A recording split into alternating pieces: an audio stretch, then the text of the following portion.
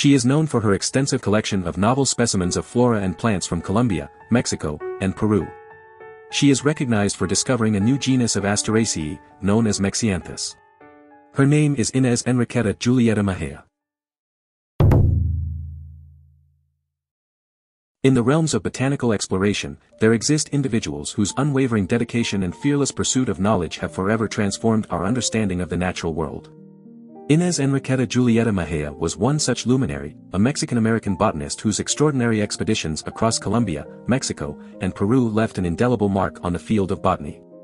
Born in Washington, D.C. on May 24, 1870, Mexía's passion for plants and flora blossomed at an early age, fueling her insatiable thirst for discovery and exploration.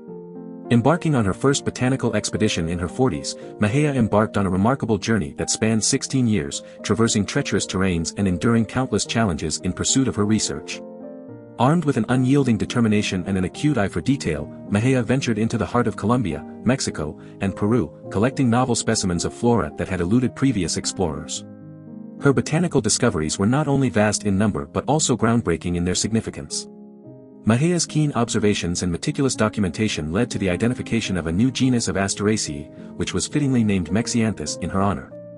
This remarkable achievement solidified her status as a pioneering figure in the field of botany, showcasing her unrivaled expertise and profound impact on the world of plant taxonomy. However, Mexía's journey was not without its perils. As she delved deeper into uncharted territories, she faced numerous dangers, from poisonous berries to treacherous terrains, bogs, and even earthquakes. Yet, her unwavering spirit and unyielding determination propelled her forward, undeterred by the challenges that lay before her. By the end of her career, Mexía had amassed an astonishing collection of over 150,000 specimens, each a testament to her tireless pursuit of knowledge and her unwavering dedication to the botanical world. Her contributions to the field of botany continue to be studied and celebrated to this day, serving as a source of inspiration for future generations of botanists and scientists. Ynés Enriquetta Julietta Mexía's expeditions have had a profound and lasting impact on our understanding of the natural world.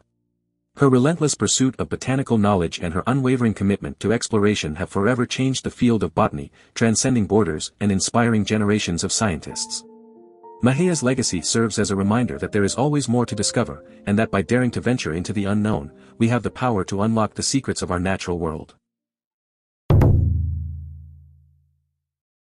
After suffering a mental and physical breakdown, Ynés Mexia left Mexico in search of medical care.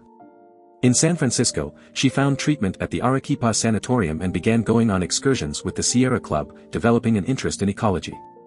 In 1924, she became a United States citizen. In 1925, Mexia embarked on her first botanical exploration in Mexico, accompanying Stanford's assistant herbarium curator, Roxana Ferris. This marked the beginning of her remarkable botanical career, spanning 13 years and taking her from Alaska to Tierra del Fuego. Throughout her travels, Mexia defied societal norms, often traveling alone, riding horseback, and wearing trousers. She rejected stereotypes and aimed to become better acquainted with the South American continent by making her way right across it. In 1938, while on an expedition in Oaxaca, Mexico, Mexia fell ill and was forced to return to the United States. She was diagnosed with lung cancer and passed away a month later at the age of 68. Her friendly and unassuming spirit, as well as her rare courage, left a lasting impression on those who knew her. If you want to discover more adventurers on YouTube, make sure to hit that subscribe button for my channel, and don't forget to leave a comment in the section below, telling us which adventurers you'd like us to feature next.